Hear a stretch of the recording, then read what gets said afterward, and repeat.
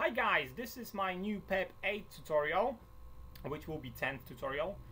Now, as you may know, pep8 tutorials finished a long time ago, and I decided to do just the basics and show you, how to do the if statements, loops, and stuff like this, and simple calculations, which I've done in my previous tutorials. But because of one YouTube user, he sent me a message with a question.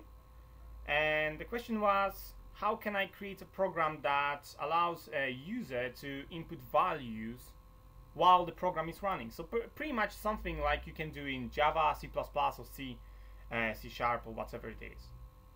And I was baffled by this question because I didn't know actually you can achieve this.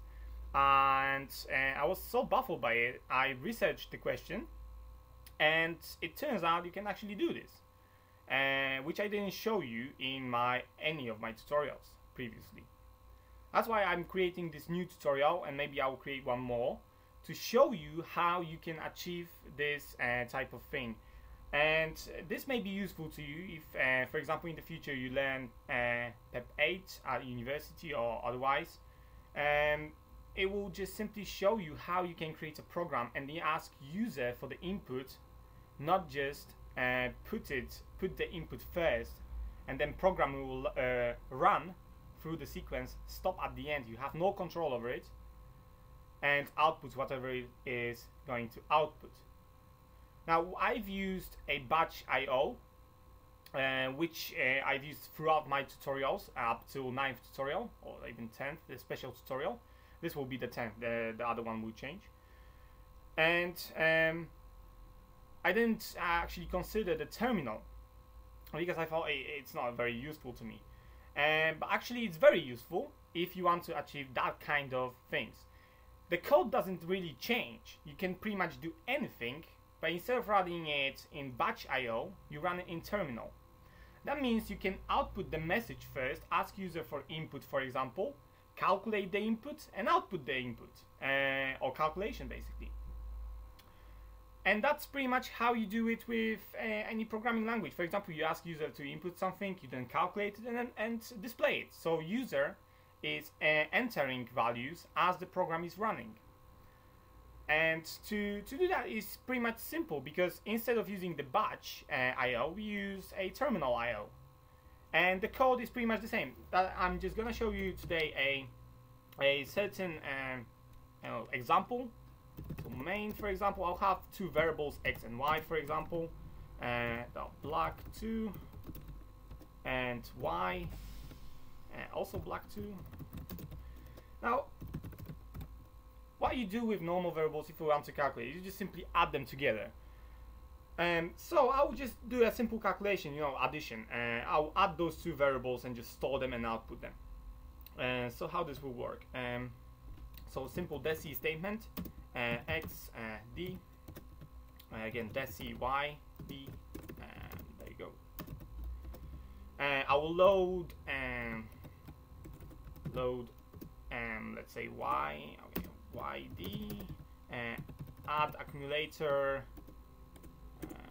where is this? Okay, there you go. X, I will add x and store that in the y. Decimal outputs and inputs, decimal outputs, and y d stop and end. So pretty simple program. Now, if I just run it in the batch IO, I'll have to input my values first. So if I run it here, you will see invalid decimal input. If I input some kind of values and I run it then, you'll notice a output, which is a result of those two added together. But if I do something like this, if I just go to terminal, I select this tab and I run the program, you will notice I will have this underscore, and I'm able to enter any number. As you can see, the program is running and I'm able to enter the number. So if I enter, for example, 23, I press enter, it will ask me for another number. So if I press, for example, 34, I press enter, and you will see that the program stops because there is nothing else to do, and it will output the result for me. So as you can see, you can actually create that kind of programs and ask user for the input for different type of choices when the program is running. So you can actually now create, for example, switch statements. You can create loops that depend on user input. So you don't have to assume input here, but you can actually create a loop to continue the program or exit the program whenever the user inputs some kind of value. You can display the messages. I can add an ASCII string here and display the message. Please enter the number, for example. I display the message first, then I'll allow the user to enter the number.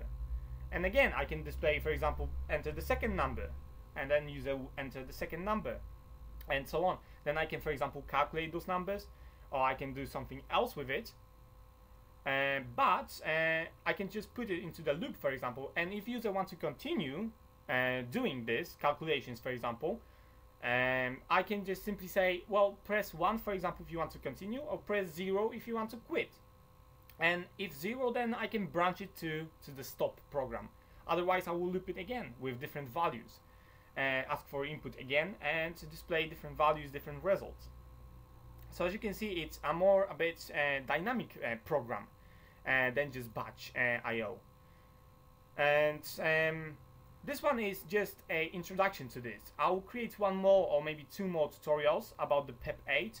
I will show you how this terminal works with more examples, as I didn't pretty much use any in my other previous tutorials.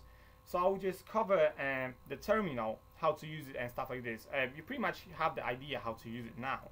I will show you a more advanced, let's say, examples with loops, with if statements, so that you get idea how this might work with you, for you. I'll also show you functions, because I have functions already. I have tutorial on functions already. But it's a special tutorial and it's available only for the Christmas. And some people ask me to, ask me about the functions and stuff like this. So that's why I will create a new tutorial with functions only, which will be available all the time, so you can just watch it if you want to. This one will be just introduction to the terminal. As you can see, you can accomplish this. And if I run it again, it will just simply ask another value. Like so. I calculate it again. I can put it in the loop and ask for the calculations as many times as user will enter to continue it.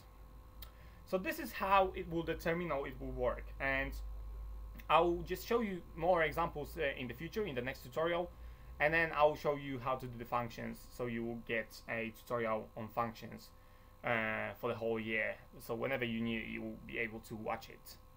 And that's pretty much it from me for this tutorial. Visit my webpage and YouTube channel for more tutorials. If you like my videos, subscribe on videos on the channel. I wouldn't mind if you want to share them or like them. If you visit my webpage, there are loads of tutorials on other programming languages. You can download them or view them through the Mediafire and RapidShare. I provide links for both, so whichever you prefer. There's also links to YouTube channel, so different videos and stuff like this. I also create a game, which is RPG game. You can have a look at this and download it and play a first chapter, because I'm still in the process of creating the game.